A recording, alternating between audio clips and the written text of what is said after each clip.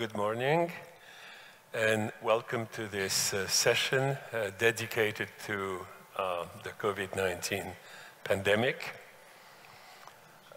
Special thanks to Thierry for putting this session into the program and also for planning for a special WPC Health last December in Geneva. COVID-19 has upended our societies. It has put the world in great danger. It has exposed deep inequalities. In less than 2 years, more than 230 million cases have been reported and over 5 million people have died. At the highest point in 2020, half of the world has been forced into confinement and 90% of children of school age couldn't attend schools. An estimated $10 trillion output is expected to be lost by the end of the year. So clearly, our economies and the very structure of our societies have been shaken, and multilateralism certainly put at test. So this is why I look forward very much to this session, welcoming 5 distinguished panelists and colleagues. Professor Christian Bréchot, virologist, former Director General of the National Institutes of Health in Paris and of the Institut Pasteur, and chair of the International Virus Network. Jean Kramarz, who is the head of healthcare activities at the AXA Group.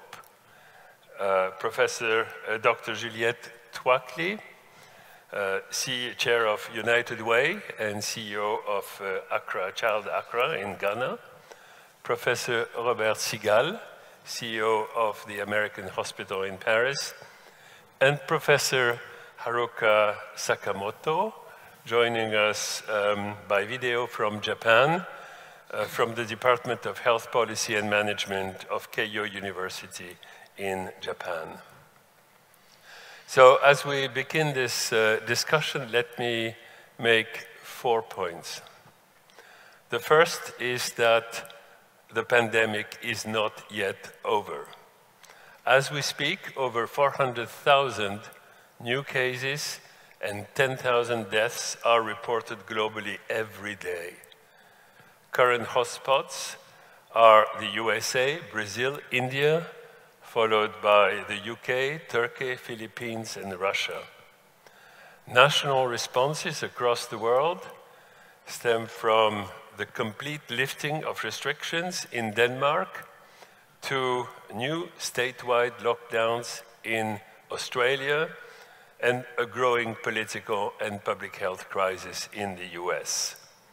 And where the number of infections increases, we see again unsustainable pressure on the healthcare system and on healthcare workers. So the bottom line here is that the pandemic remains a global emergency and the future remains uncertain. My second point is that the world was not prepared. Although public health officials, experts, previous international commissions, review committees had warned of the potential of a new pandemic and urged for robust preparations since the first outbreak of SARS, COVID-19 took the world, large parts of the world, basically by surprise. National pandemic preparedness has been vastly underfunded, despite the clear evidence that the cost is a fraction of the cost of responses and losses incurred when a pandemic actually occurs. Too many governments lacked solid preparedness plans, core public health capacities, organized multi-sectoral coordination, and clear commitment from leadership. And this is not a matter of wealth. I believe that COVID-19 has shaken some of our standard assumptions that a country's wealth will secure its health. Actually, leadership and competence may have counted more than cash when it comes to responding to COVID-19. Careful scrutiny of the evidence and analysis by the Independent Panel for Pandemic Preparedness and Response, the so-called IPPPR, on which I have been privileged to serve, found multiple failures and gaps at every step of the response in national and international responses. The declaration of fake, the public health emergency of international concern, that is the highest risk in our legally binding international system of health regulations, did not lead to a rapid response and certainly did not lead to a coordinated response. And it wasn't until the number of COVID-19 cases increased steadily and had spread internationally that action was taken. So in summary here, the net result of delay, hesitation, denial has been that an outbreak has spread into an epidemic, and an epidemic has spread to a pandemic dimension. My third point is that we must work together to end this pandemic urgently. And of course, from a public health perspective, ensuring that all countries get rapid access to vaccines is essential to getting the pandemic under control. But as we heard already many times in this meeting, the delivery of vaccines under the current system remains painfully slow. Global solidarity is far away from where we would like it to be, and to paraphrase some of what was said yesterday, it looks like we're not learning of being an interdependent world. And finally, my fourth point is that as we work together to end this pandemic, we must urgently work to avert the next. Our panel's recommendations follow from the diagnosis we have made of what went wrong at each step of the pandemic in preparedness, surveillance, alert, early response, and of course, from our view of the leadership required to transform the system. And our panel came with at least the four following recommendations. One is the establishment of a new financing mechanism, a new financing facility, both for investing in preparedness and to be able to inject funds immediately at the onset of a pandemic potential. And that recommendation is very similar to that of the high-level finance group of the G20, of which Jean-Claude Trichet, whom I see in the audience, was part. Second, a standing pre-negotiated multi-regional platform to produce vaccines, diagnostics, and essential supplies to secure their rapid and equitable delivery as essential global common goods. Third, a strengthened and empowered World Health Organization. And four, the establishment of what we called a Global Health Threats Council at the level of heads of states and government to ensure the ongoing global political commitment to and accountability for preparedness and response between and during emergencies. So to elevate somehow pandemic threats to the level of nuclear, terrorism, climate, or other threats and challenges to the economic stability and peace. So these are the key issues around governance and the system that are currently being debated as we prepare for the G20 in October, as we prepare for the special session of the World Health Assembly in November. They're discussed in the UN in New York, and they're discussed here at the WPC. So here we are, and let's now start with our first speaker, Professor Christian Bréchot. Christian, the floor is yours.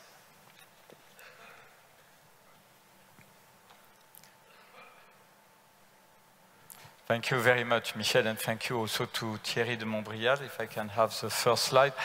Michel, as Michel has mentioned, I mean, we are still in the midst of this pandemics. I just want to emphasize that we are facing these waves, and we do not know really the fine mechanisms of this natural evolution, but clearly viral variants, seasonal variation, and obviously the various precautions, as well as vaccines, are at stake. Huge impact on health, on hospitalization, but also we should never forget the pending issue as to what will be the long-term medical consequence and the real impact of, for example, what we call long COVID. I believe that this is really something where we still have uncertainties. So what will be the future?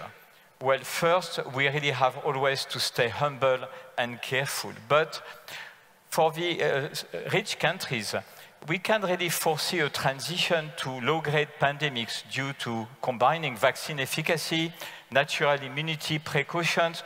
We will have new waves, but we may hope for lower and lower rates of severe disease and death, but we have to pay attention to co-infection. But obviously, what about low and middle-income countries? The year 2022 might well be the year of development of antivirals. There are new direct antiviral therapies, such as molnupiravir, which has recently showed very interesting results, and others which are coming, and the results will be in 2022. There is very debated impact of non-specific antivirals, such as targeting the infected cells, and there is, I believe, the underestimated potential of the monoclonal antibodies, not only for therapy, but for prevention in persons who have been in contact with infected individuals. Now, always is the cost, the issue of cost and productions. The treatment of severe COVID-19 has been very much improved. And so main and related question, and this has been addressed by Michel, is really the impact of global versus national strategies, and related to this, the emergence, potential emergence of new variants.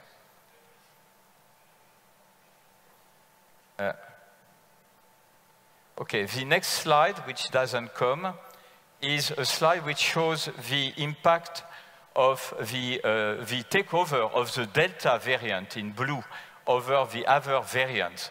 We have several variants. I'm not going to list all of them. Interestingly, the two so-called beta and gamma, which show some resistance to vaccines, have remained very minor species. Will we have new variants? Yes, as long as we will have circulation of the virus. Will they be sensitive to vaccines? So far, yes, but we don't know really for the future. But the very important point is that we have the tools for real-time genomic investigation of infectious disease. And it's about organizing the on-site capacities worldwide for the sequencing, for the database, for this pandemic and for the future. This is really a very important issue. Vaccines, I don't want to discuss all of them. Obviously, the RNA vaccines are the leaders. The overall efficacy has been just remarkable. They prevent hospitalization and death. Less than 0.01% of vaccinated persons are hospitalized in the US. And death from COVID-19 are mostly death in unvaccinated persons. Do they act on circulation of the virus? Yes, to some extent, but not complete. In other words, vaccines cannot be the only solution. And there are major questions for the future: duration of immunity. I believe that we will need second-generation vaccines with longer protections. Do we need to distinguish which correlates of protections, which markers? We need large prospective studies in various geographic and environmental contexts? Will we need to adjust to variants? So far, not necessary, but we have to be careful.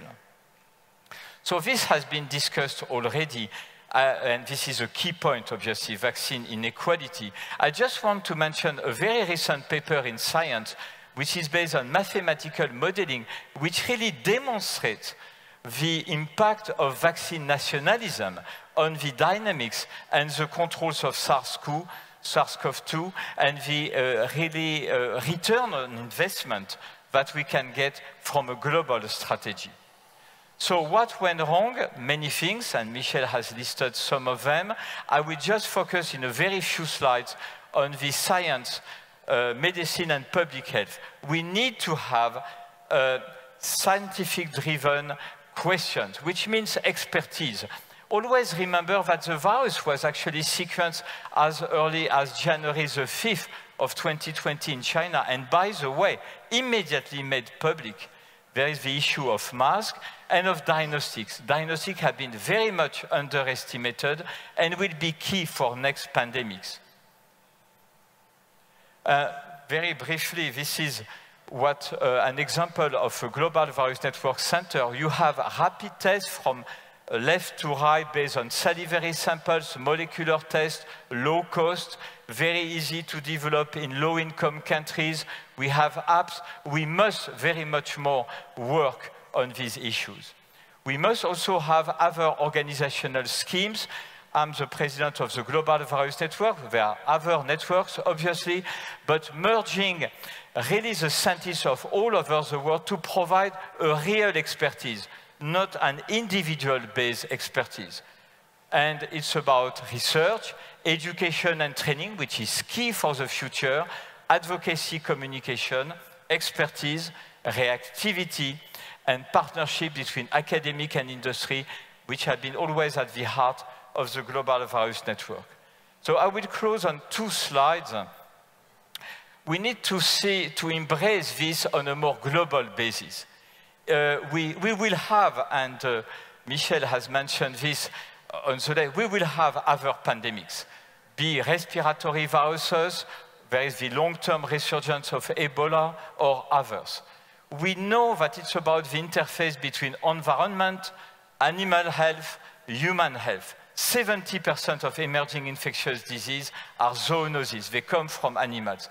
It means that we must work on this ecosystem. It also means that when it comes to surveillance, we really want to target the human-animal interface, and this is a very concrete objective. But finally, we also need to incorporate nutrition, food safety and security. And this is my final slide. We need to integrate visions of different fields. It is now clear that the gut microbiota, this population of bacteria we have in the intestine, play a major role in the risk of COVID-19 and severity. And hence, it is really about the impact from left to right of the environment on the soil, the oceans, microbiomes, in turn on the plants, the food, the nutrition, and in turn on humans and viral pandemics. So it's really about the need to work on some specific items which have failed on these pandemics and to really embrace this in a global context. And I will stop there. Thank you. Thank you very much, Christian. Thank you for sort of setting the scene, focusing on transmission, on diagnosis, and bringing the One Health and even broadening sort of the One Health concept. Let me now turn to you, Juliette, Dr. Juliette Tuakli, with, I expect, an African perspective. Please. Thank you, Prof. Indeed, when the COVID-19 pandemic began, 2 things became very obvious very clearly to some of us who were located on the African continent. One was that the West seemed to have huge capacity but little strategy.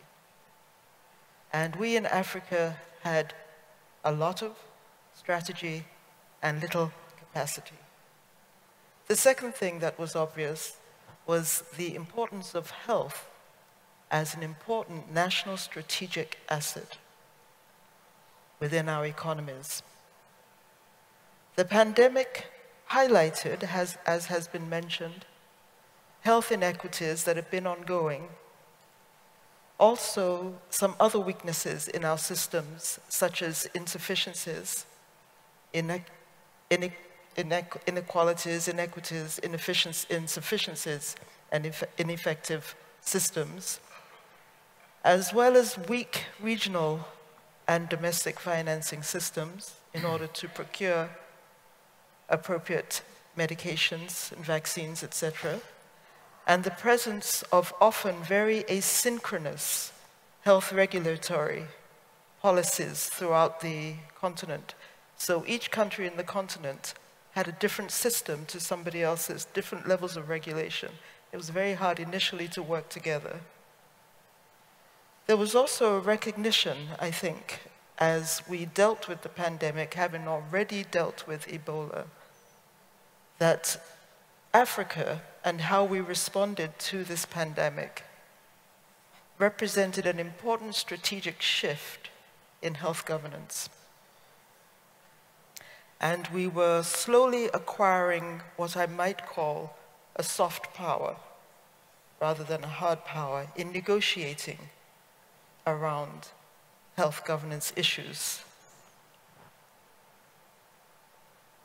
The role of philanthropies and civic societies in the health arena was also enormously important.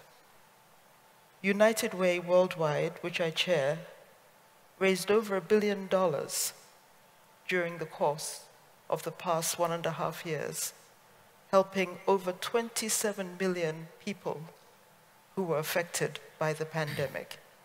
This is not just in health, but allied to health needs.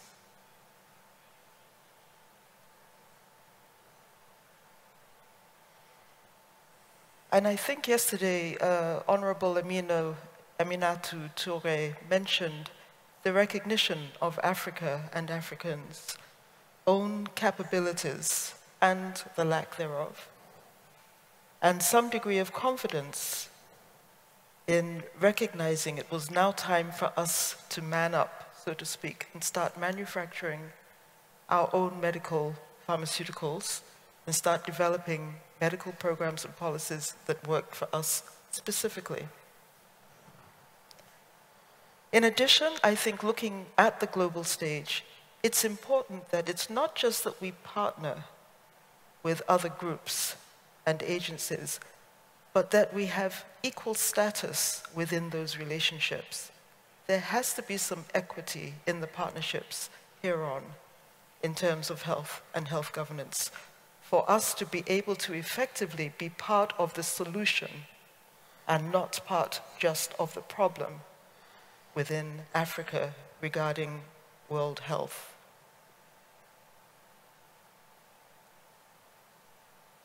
I think that the local manufacture of pharmaceuticals has already begun. I have to give a nod to the Louis Pasteur Institute in Senegal, who have been doing enormous work, very impressive work, and serve as a beacon to many others. I think we also need more investment locally, and probably more in some of our public health initiatives on site rather than externally. When one looks at the ratio of the monies that were actually given to Africa compared to what was raised for the world, we actually receive very little. And of the COVAX initiative, we've only received one-fifth of the vaccines that were originally pledged. So whilst people cite us for not having vaccinated enough persons on the continent, one must remember we haven't received anywhere near as many vaccines as we had anticipated. And finally, I would like here to say that this has been an excellent opportunity for recognition of the role of the diaspora of Africa in various capacities and in various roles. We have partnered in many of the global health initiatives that have occurred on the continent. we are moving into important areas that impact global governance, global health governance, particularly in Africa. And here I am thinking of people such as my friend and sister, Ngozi Okonjo-Iweala, at the head of the World Trade Organization. But I must also cite locally placed African diaspora, such as Dr. Nkeke Zong, who ran an enormously effective African CDC on the continent itself, and was largely very responsible for the efficiency with which we were able to work in Africa dealing with this pandemic. And then, of course, myself in both the medical and philanthropic arena, trying to coordinate both. But there are many more of us, and I think that we have to be recognized more, as Africans themselves need to be recognized more on the global health arena. Thank you very much, Juliette, and thank you for emphasizing how remarkably Africa as a continent came together in building the response. And also thank you for focusing on how partnerships, be them private, public, or private-public, and of course when it comes to governance at the global level, should be inclusive from the start. That's certainly a lesson that we had learned before, but we hadn't taken from HIV, from SARS, from Ebola. Next, let me turn to you, Jean Kramarz. Please, thank you. Have the floor. Thank you, Michel. What are the lessons learned in this COVID crisis, which is certainly not over? And what can we say about global governance from these lessons? First lesson, as Juliette just said, health is strategic. It doesn't mean it's important or very important. It means it should be treated like a military topic, meaning you have to invest in health well in advance to face a crisis. It's not when the crisis occurs, then you check your stocks of masks, that you discover that your supply chain is based in China, and I have noticed that possibly there was a crisis with China too. So if health is strategic, it means that governments should over-invest in health to make sure that they have the right equipment, they have the right drugs, they have secured their supply chain, and it should be done permanently. It should be a topic of national interest, like we have oil stocks, 3 months, as I remember. We should have health stocks of drugs, devices, equipments, and know how to operate these stocks. And we should also invest in people, because if you don't have the people to staff the ICU beds, it's just like you don't have any ICU beds. If this is understood by governments, it will have an impact on the cost of health, because it means that you invest for a peak, for a crisis, and you do not treat health as a commodity that you will buy whenever you need it. And health is already over expensive. I mean, in terms of a percentage of the GDP, my guess is that it will cost more in the future, because we will pay more as the doctors, we will pay more as the nurses, we will pay more for drugs, because we will ask the pharmaceutical industry to relocate to new countries. Is it good for international governance? I'm not sure, because it is a dilemma of the prisoners. They should cooperate, but as long as they do not trust the others, they will not cooperate. This is a sort of a pessimistic view that I have today, but nothing prevents to change this through a heavy work of an international organization to create trust between nations.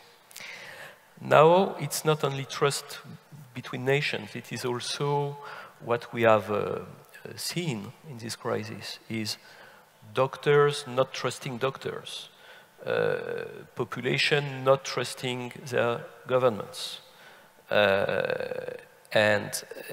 This is a huge issue, because when we will have found, as Christian said, the right vaccines, the right treatments, if doctors or the population do not believe that it can be used, we will not solve the crisis. How do we build trust in the 21st century, in the time of metaverse, as it was explained? I don't think you build trust in avoiding the social networks, in reacting to the social networks. You build trust in investing the social networks. This is also a big lesson. How many of us are followers of the WHO or the French Ministry of Health? Do they only have an account on Instagram? I don't know. Or on YouTube, maybe, but they should.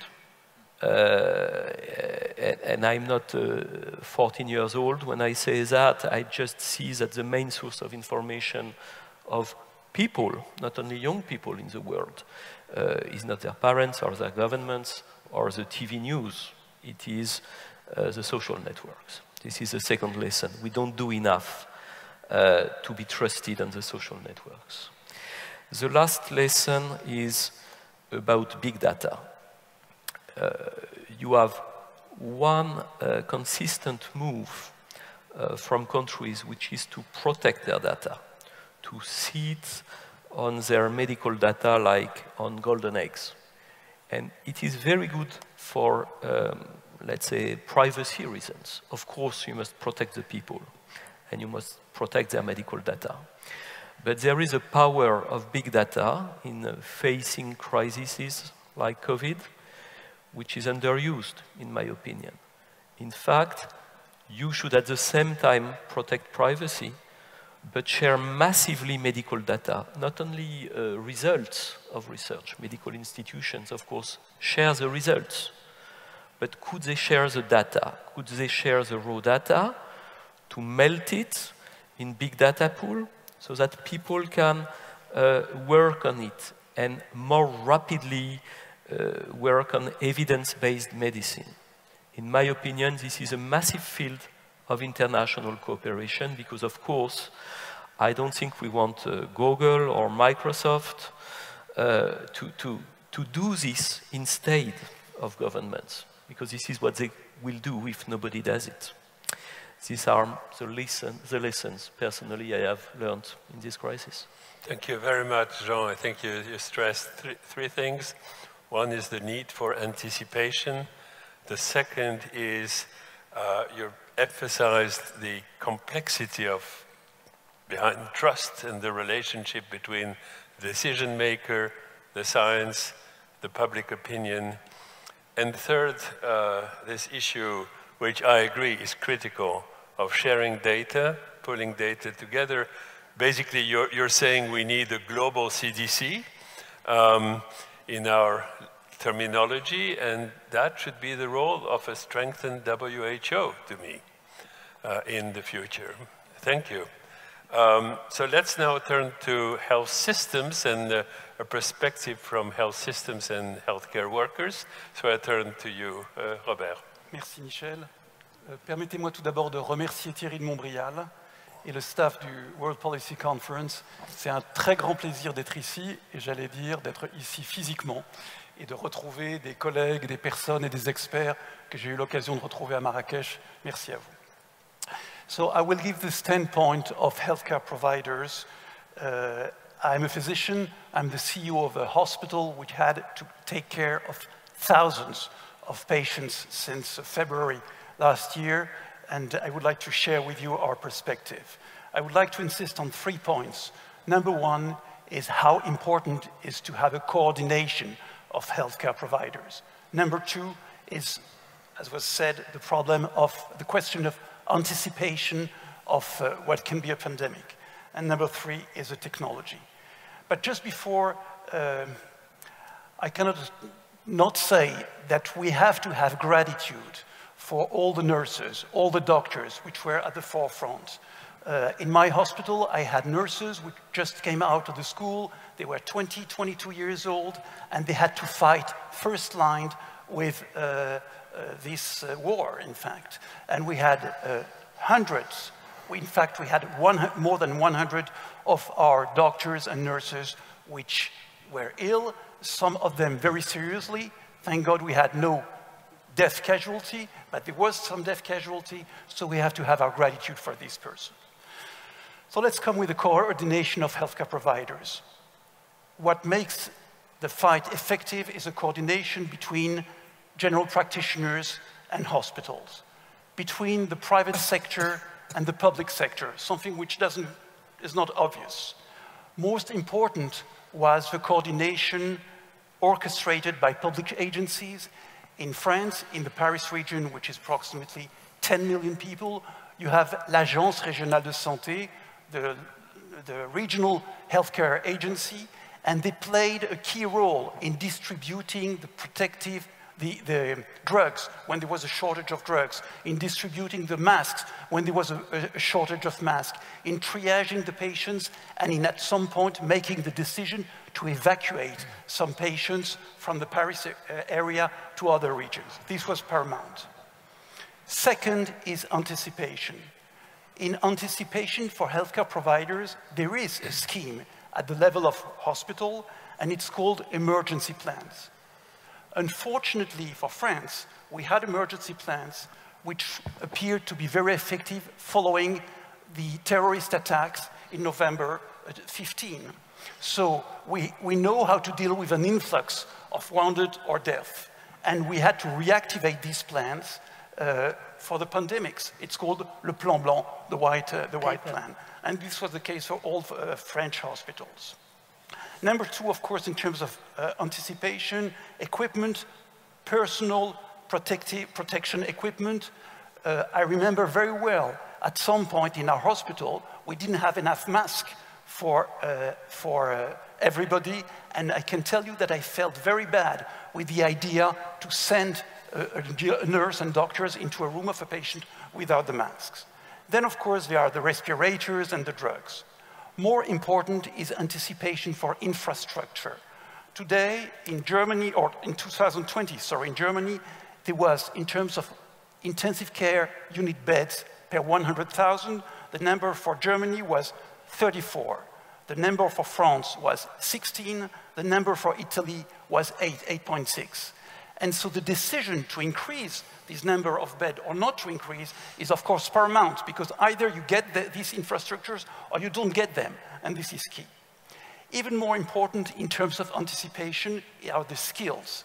You can have the respirators, you can have the beds, but if you don't have the properly trained nurses, and if you don't have the properly trained intensivists, doctors who worked in reanimation, and this takes 7 to 10 years to take these persons. So it's a long run that you have to do. Number three is technology. So I'm not an expert, but everybody understands that getting the vaccines in less than a year was unprecedented. Jean just alluded to big data, digitization, data governance. It's very clear that it played a role and that it will play an even more important role. We all know that medical progress for wars, unfortunately, let's say that it's a good side effect of wars. I remember very well, during the first Gulf War, there was a sending from imaging, medical imaging, CTs, literally from the battlefield to the vessels, to the US Navy vessels with hospitals, and from there to Germany. And this was able to make a better triage of the patients and to evacuate the patients. In the years after, the US Army healthcare system invested $1 out of 2 in digitization. Today, hospitals are completely digitized. We share images, we share data, and this was really a very important move and clearly linked to a benefit of the war. I would like to conclude on another point, which is the weight of politics for healthcare providers. Of course, if you are a if you are in charge of a hospital, what is paramount is the amount of money that the nation will spend, let's say in terms of GDP. If you are at less than 10, more than 10, of course it has an impact, and we all understand and we all follow year after year how much the government, etc., will invest in healthcare. But in the case of the pandemics, it was much more immediate. It was much more consistent. Let me give you one or two examples. Mandating vaccination. Before, France has been resistant to vaccination for whatever cultural reason, but before the summer, in French hospital, the level of healthcare staff which were vaccinated was around 60%. Then the government and Macron decided to put that mandating vaccination in for all healthcare staff in the hospital. Today, we are at 96, 97%. So it had an immediate effect. The effect of politics was absolutely immediate. Number two, as Jean said, was fighting disinformation. Today, the reality of intensive care units in France is that we get patients in which refuse to be vaccinated for all these crazy reasons, so we have to fight effectively this disinformation. We have to reinforce, of course, the cooperation at the international level, as Juliette said, because we know that if we don't help, if we don't work with Africa, we will have the consequence in the future of not having been able to work properly with our African colleagues.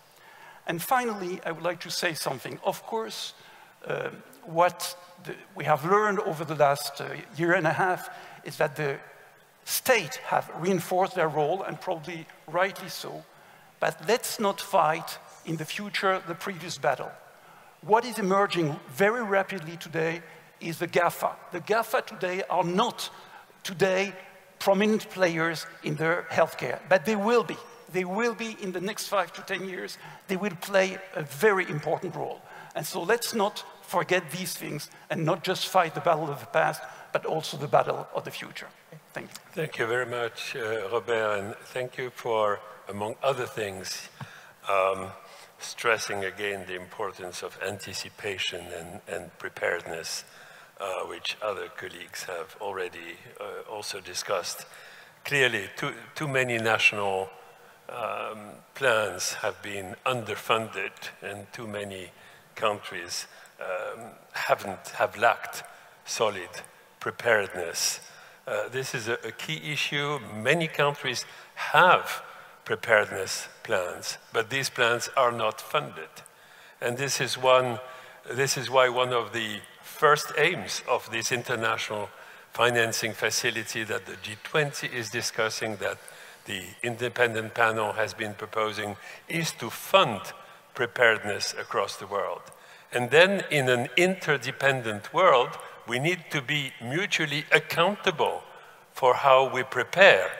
And this is why, on the initiative of France and Germany, among others, in Geneva, we're now discussing a peer review of preparedness in a UN-driven mechanism, similar to what's happening at the Human Rights Council, where countries would be reviewed by peers every year or every second or third year for how they move into preparedness.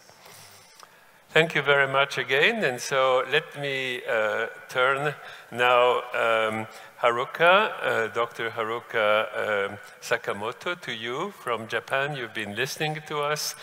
Thank you for your patience and welcome. Hi, thank you very much for this opportunity to speak today. So today, I'd like to talk about my opinion about how global health governance has changed during the COVID-19. And then I also would like to talk about how the various actors make up the global health governance, especially the platforms in which Japan is involved. So what my understanding is that even before the COVID-19 pandemic, the challenges of the global health governance had been pointed out. In particular, since the outbreak of the Ebola in West Africa in 2014, a need for structural reform of the WHO and then coordination throughout the UN organization the absence of the leadership at the global level have been pointed out as the major problems of the global health governance. Also, as a result of the aforementioned governance problems, the inability to provide global public goods, such as vaccines and therapeutics, in an appropriate and timely manner, and the inability of the international community to stop the spread of infectious diseases have also been seen as a problem. So after the Ebola outbreak, in response to such discussion, WHO reforms and then UN-wide coordination mechanisms have been discussed and then made a significant effort to improve such organizational challenges. In addition, the World Bank's PEF and then WHO's CFE and then several other financial mechanisms have been proposed and established as part of the discussions on how to handle finances during the crisis. So in this context, COVID-19 occurred, and then my personal feeling is that the issue of global health governance that have been discussed in the past have been exposed again this time of the COVID-19. So it may include the structural problem of WHO and the relationship between the WHO and the national sovereignty. Also, though the WHO has various policy tools for pandemics, such as International Health Regulation or IHR, they are not legally binding like the IAEA. So as these are already pointed out in the IPPPR report, everyone would agree that it is necessary to discuss on WHO reform and then also the structure about WHO as well as the United Nations as a whole by reflecting on the failures and lessons we got from the COVID-19 pandemic this time. But I'd like to point out one point. I'd like to mention one point. So there seems to be a lot of criticism on the WHO, but I don't think it necessarily means that WHO did not play a sufficient role this time. So, of course, there are many challenges, but for example, looking at the WHO Western Pacific region, of which Japan is a member, I feel that the WHO has played a very significant role, especially at the country level. So this region, Western Pacific region, has been confronted with various pandemics in the past, such as SARS and the novel influenza. So by preparing for the pandemics based on the past experiences, the number of deaths in the region has been relatively low compared to the other regions. So the WHO regional office and then the country office and then the Ministry of Health in each country in the region have worked closely together from the early stages of the outbreak to share information. And then regional office and then the country office have provided technical assistance to countries as needed. So due to the strong relationship between the WHO and the Ministry of Health in each country in the normal times, I feel that the presence and importance of the WHO, especially at the country level, has been reconfirmed this time. So there are certain roles that only the WHO can play, especially in the relation to the Ministry of Health, and then I feel that these roles need to be properly evaluated when we're discussing about the WHO reform. And I also like to personally commend the ACT Accelerator and the COVAX framework that have been newly created this time. Of course, the provision of vaccines through COVAX has not necessarily achieved equitable global vaccine distribution. Rather, as some already pointed out, there is an overwhelming disparity in the vaccine supply between the high-income countries and then low-income countries. However, if COVAX had not been in place, the gap between high and low-income countries may have even wider than it is now. So it is a fact that there are at least some countries that have been benefited from the vaccines via COVAX. So on the other hand, yes, we already discussed some, but as has already been pointed out, how to involve the donors more in the COVAX and then how to strengthen authority to secure the necessary funds and distribute vaccines fairly remain issue to be addressed. I also would like to talk about the importance of the bilateral cooperation. So not only from a multilateral perspective, but the impact of bilateral cooperation on the global health governance should also be considered. For example, in the case of the vaccine provision, Japan has provided a huge number of vaccines through the COVAX. On the other hand, Japan has also been actively providing vaccines as part of the bilateral cooperation, especially to the countries that are strategically close to Japan, such as Taiwan and Vietnam. So while cooperating in a multilateral framework, many major donors are actively providing support in the bilateral framework because they can provide supplies more quickly and then have diplomatic advantage in terms of the strengthening relationship with partner countries. Also, in terms of the impact of bilateral cooperation on the global health governance, China's influence is also noteworthy. So many people are already aware of the fact that China is actively providing Chinese-made vaccine to other countries. And in addition, it is also actively providing oxygen and healthcare staff. So China's vaccine diplomacy has naturally stimulated many Western donors in Japan, and it will be interesting to see how the world responds to this. So global health governance was discussed considerably after the Ebola epidemic in West Africa in 2014, but China's influence has become more pronounced since that time. So there are various moves to deal with China's influence on the global health, one of which is the Quadrilateral Security Dialogue, or so-called Quad, which is a framework proposed by the former Prime Minister Shinzo Abe in the past, and then consisting of the 4 countries, such as India, United States, Japan, and Australia. And it aims to promote peace and stability in the Pacific region. Just a few days ago, the first face-to-face meeting of the Quad was held, where the leaders of the 4 countries met and then agreed to further collaborate in terms of the COVID-19 response, including the vaccination provision. Also, another possible platform that could involve China would be the G20. Even before the COVID-19, platforms such as the G7 and the G20 had been increasing their presence in the global health governance. For example, the Ebola epidemic of 2014 led to the first summit discussion of the health security at the G7 Elmau Summit in Germany in 2015. The following year, 2016, the G7 Iseshima Summit was held in Japan, and then Prime Minister Abe at the time advocated the importance of the health security as well as the importance of the crisis-resilient health delivery system. So there's a note, and then also the G20 summit recently discussed about health security and then healthcare system, which is well prepared for the future pandemic. So there's no doubt that the G20 will be a platform for thinking about how to confront and then how to cooperate with China. So finally, we should also pay close attention to the fact that there are some past achievements that have been useful this time of the pandemic. One such example is the Coalition for the Epidemic Preparedness Innovation, or so-called CEPI. This initiative, launched at the World Economic Forum in 2017, was jointly established by the Japanese government, several other government, pharmaceutical companies, and philanthropic organizations such as the Gates Foundation. And it aims to rapidly research and develop drugs and vaccines for pandemic that are not in demand during normal time. So some of the vaccines widely available for COVID-19 today are provided through the framework of the CEPI. So in the conclusion, global health governance is often discussed in the negative terms, such as the weakening of the WHO, the absence of the leadership, and the structure of the US-China conflict being brought into the global health. And then all of them are true. So the WHO itself has several challenges, and then it is also true that global health governance is not functioning sufficiently in the COVID-19. On the other hand, it should also be noted that WHO has steadily cooperating with each member states, especially at the country level, and that the lessons learned from the past pandemic have played a major role in the COVID-19, such as CEPI. And the international solidarity frameworks, such as the COVAX, though incomplete, have been helpful.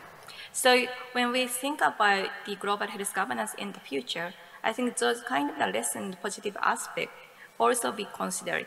Thank you very much. Thank you very much, Professor Sakamoto. Thank you.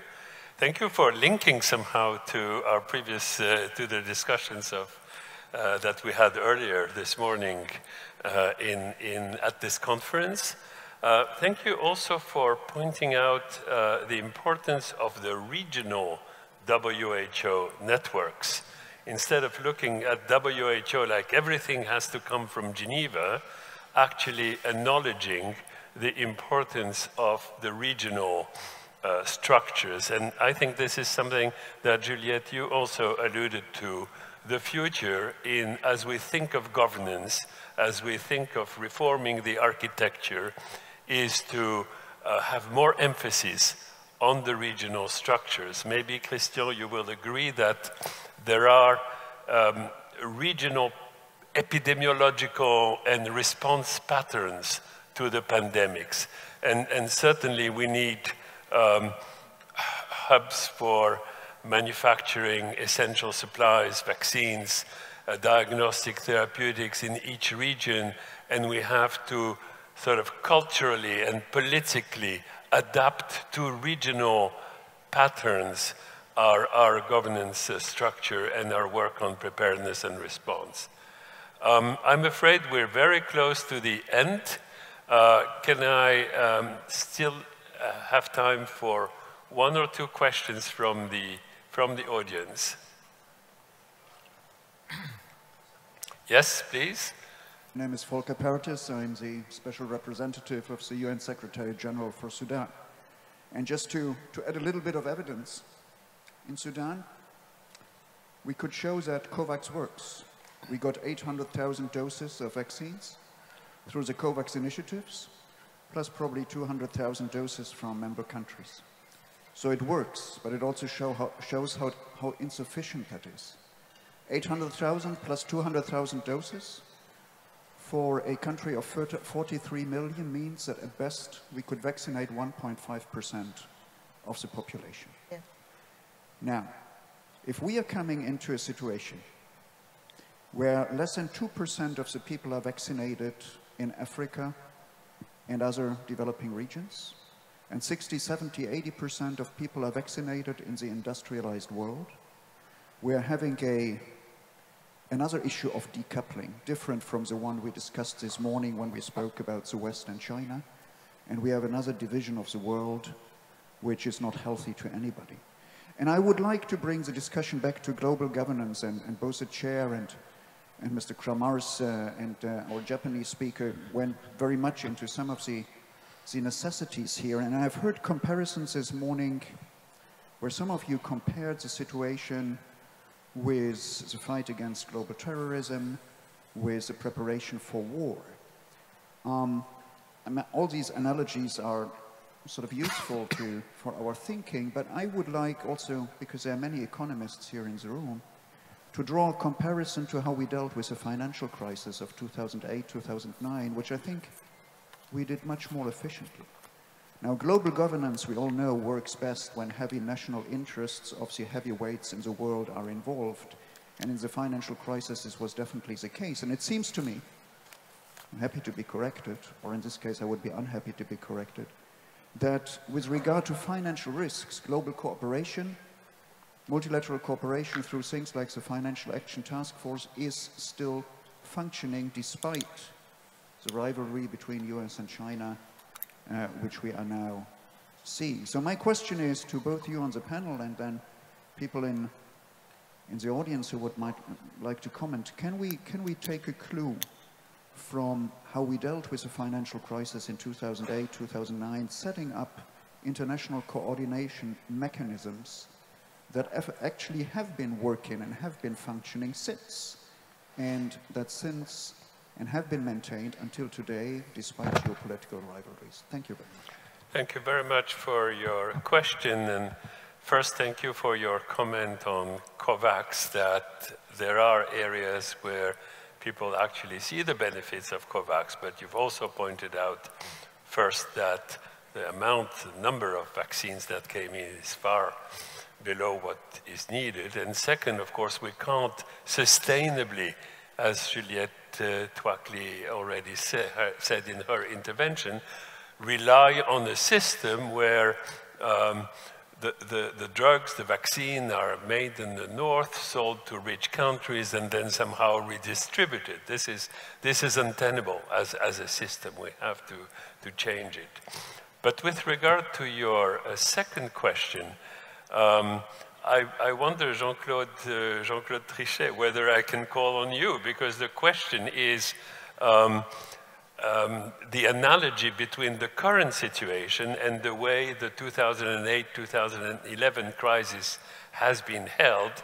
And one of the points that your commission, the high-level financing group in the G20, was making is that the stabilization fund that was created to deal with that crisis would be a good model to deal with the financing of preparedness and response. So would you wish to comment on this? Can we have a microphone here? And then we'll end the session. Yeah, thank you. Thank you. Thank you very much indeed for this question. I have to say that I was very impressed by the multi-dimensional vision we have after having heard all members of the panel and your own remarks, Professor. Yes, indeed, it seems to me that when we discussed that, we had this analogy with the terrible crisis of the subprime and Lehman Brothers and all the consequences it had on global financial and economic stability.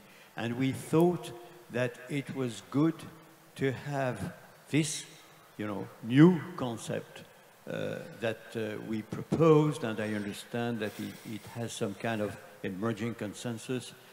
And we thought also that it was good to have a governance which would be in a way which has still to be optimized, but backed by the international community in asking the G20 to play some kind of important role. I know to which extent this is delicate, but our own experience was that having a highly professional entity that would have means and would propose a number of actions that would be backed by the international community through the appropriate way. And we thought, again, that the international community as a whole, plus the G20 as having the capacity to give the political might which was necessary at a global level, would probably be a good solution. Now, of course, all this has to crystallize in decisions, and we discussed that together, by the way, Professor. So I hope very much that we will have the new, I would say, way of coping with the next challenges. And it was said so clearly by all speakers that we have also to prepare for the next pandemic, which will come unavoidably, probably. And so we will see what happens. It's a question of days, in a way, now, taking into account the meeting of the G20. Thank you very much. With this, I'd like to close the session and really thank all panelists and you for the audience, in the audience for being so active. Thank you.